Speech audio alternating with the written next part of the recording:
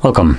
In front of me is a Huawei Nova 10 Pro, and today I'll show you how you can hard reset this device through recovery mode. Now this process will also remove a screen lock, so if you have set one up that you just don't know anymore, you can get rid of it this way. Now unfortunately you'll also get rid of everything else on your device, like downloaded apps, photos, music, or whatever it is on here will be completely gone. But anyway, as you can see, I do have a pattern right here, and I'll progress from the lock screen as though I don't know the pattern. So to get started, you need to hold your power key. Once you see your boot options, select power off.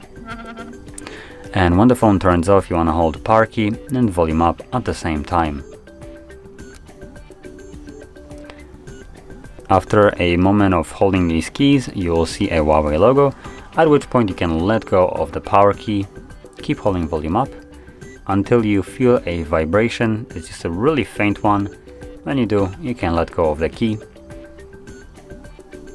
And all we need to do now is simply wait for the recovery mode to show up.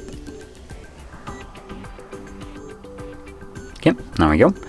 Now from here, you're gonna select clear data, factory reset, and all we need to do right now is type in yes,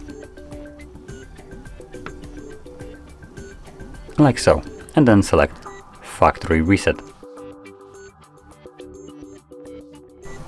Once this is finished, it will bring us to this part right here, so let's select back, restart. This will now reboot the device and continue the process in the background. It will take the device a little bit longer to boot back up, so just be patient. Once it's finished, we'll then be presented with setup screen for our device. So I'll be back once that is visible.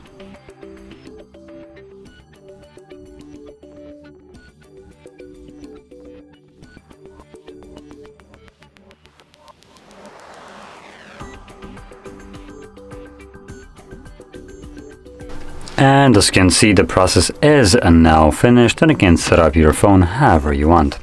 So if you found this very helpful, don't forget to hit like, subscribe, and thanks for watching.